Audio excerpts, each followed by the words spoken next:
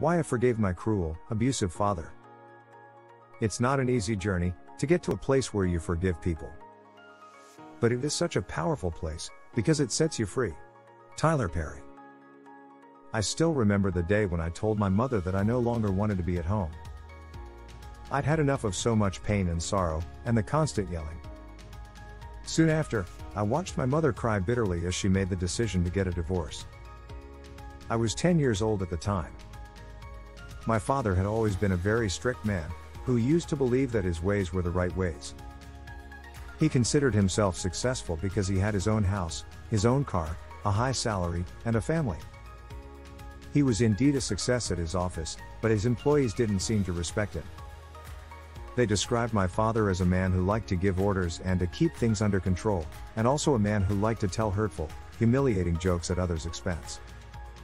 I don't remember my father having any friends, nor seeing him invite anyone to our home for Christmas. Father was always working hard, 2 daily shifts for 5 years. He later told me he did that to give us a good future, but he was never present. I don't recall him playing with me that much, nor taking us on vacation. And he used to beat me with a belt if I didn't get good grades at school. He used to drill into my head that I needed to be better than everyone else. He wanted me to be as competitive as him, as successful as him. He wanted me to become him. But that wasn't the whole reason why my parents divorced. My father cheated on my mother with 5 different women, thinking my mother wasn't good enough for him anymore. Later in life I understood that it was he who felt not good enough.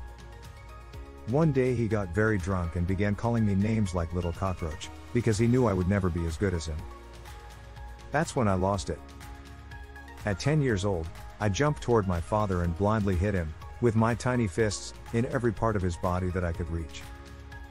My mother came running from the kitchen and had to separate us because my father, a mountain of a man, was easily giving me the beating of my life. That was the last straw for her. That night my mother kicked him out of the house, and I didn't see him again for a few years. After that day, we were shocked, but felt a small piece of relief. Eventually, we found peace. The divorce helped my mother mature and become stronger and wiser. She was always there for me and my kid sister, playing the role of both loving mother and father. My raising made me think that, if I ever had children, I would never let them live the hell I lived. Time heals all wounds, or so they say. Eventually, I found the strength to see my father again, at a very sad family event. He was all by himself. None of his former mistresses were in sight. We spoke few words, I gave him my condolences and left. It had been weird to see my father again after so much time. One day he fell sick with kidney failure and thought he was about to die. I went to visit him at the hospital, and it was shocking to see my once strong father reduced to a thin ghost of a man wrapped in a hospital gown. There was no one around to help him but an aunt. No friends, no other women, no one. He was all alone. I spent days and nights taking care of him at the hospital. We would joke around and remember the few good things we shared during my childhood. I soon realized my father was just another kid that had been hit and humiliated during his childhood. His parents had raised him the same way he'd raised me, therefore, he grew up with those values carved in his heart. That's when I realized it made no sense to continue hating him for the horrible childhood he gave me. Life was already giving him a tough lesson. Loneliness can be worse than death itself. My father eventually recovered and left the hospital. I still speak to him and pay him a visit from time to time to see how he's doing. He's still the prideful man I knew as a kid, and he still expects me to become better than him. But now, his words don't hurt me. Because of my experiences with my father, I have learned these valuable lessons. 1. Forgiving doesn't mean forgetting. Some people say forgive and forget. I would say instead forgive, don't forget, but don't let the memory of what happened control you. I learned this the hard way, sadly. Some days I would get very angry, and other days I would feel hopeless and unloved. This eventually pushed away the few people that really cared for me. I couldn't change the past, and I didn't like the insecure, angry woman that I had become. I had to release that pain and anger. One thing that helped me was to write down all the things I wanted to say to my father. I would read the letter as many times as I needed, then burn it. Watching the fire consume the letter that contained all my frustrations helped me ease the burden in my heart. Some days, when I felt the ugly feeling again, I would put my hand over my heart, say a prayer, and repeat the same mantra to myself over and over again. I am here, I will help you. We are in this together. I will protect you. These words were powerful to me. After repeating that mantra to myself, I would feel my anger melt away. We have to release our anger, in private, to avoid hurting the people that love us, in order to make space for love and peace. We learn from the pain, and though there's no way we can easily push it under a rug, we don't have to be controlled by the feelings that flood us when we remember what happened. Don't let the memory of the past inflict pain in your present life. 2. Forgiveness doesn't mean you have to include that person back into your life. Forgiving someone doesn't always mean welcoming that person back into your life like nothing happened. There are people who can't be in our lives without hurting us. These kinds of people need to be loved from a distance. It may be your father, your brother, your former best friend, or your ex. Life is too short to make it harder and more painful by allowing people who constantly hurt us back into our circle of peacefulness. 3.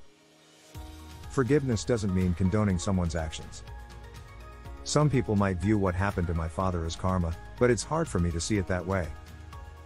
When I learned about his troubled childhood, I realized that's where his behavior came from. I finally understood why he did what he did. Still, that didn't make it excusable. What he did was wrong and not acceptable.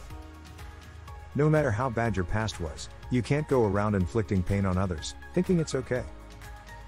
I know a lot of people who had sad, painful childhoods who turned out to be wonderful parents.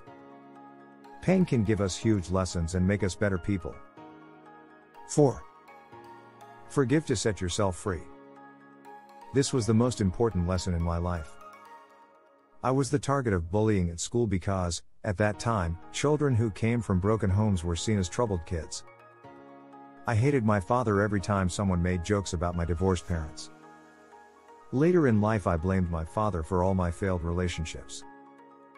I hopelessly looked for approval from the men I dated, only to be dumped like a hot frying pan. I was destroying myself with hatred and pain. All this turmoil made me lonely and miserable. Eventually, I learned that I was the only person responsible of my life, and that blaming my father was a cowardly thing to do. If I wanted to have a happy life, I had to let go of the pain. It wasn't easy, it took years of self-discovery and soul-searching to achieve this, but when I did, I felt like a huge weight had been lifted off my shoulders. Trying to find something to inspire me, I came across one quote that struck a chord with me. Holding on to anger is like drinking poison and expecting the other person to die. I was poisoning my life, my few friendships, and myself. I'd missed a lot of the big things in life because I'd spent so much time hating my father and my problems. I learned not to repeat his mistakes, and to pay attention to my own behavior. The past can be painful, but it doesn't have to define us. We make our own present, we are our own person. We can't erase the past, but we can choose to let go of the pain in order to live a happier, more fulfilling life. The road isn't easy. In fact, there were days when I felt I was taking one step forward and 2 steps back, and some days I would just curl up and cry. But I kept moving forward because I desperately wanted to get out of that place of isolation. I focused on myself, spent time with family, eventually found good friends, and then finally felt lighter and at peace. In the end, I learned that forgiveness is not about the other person, it is about ourselves.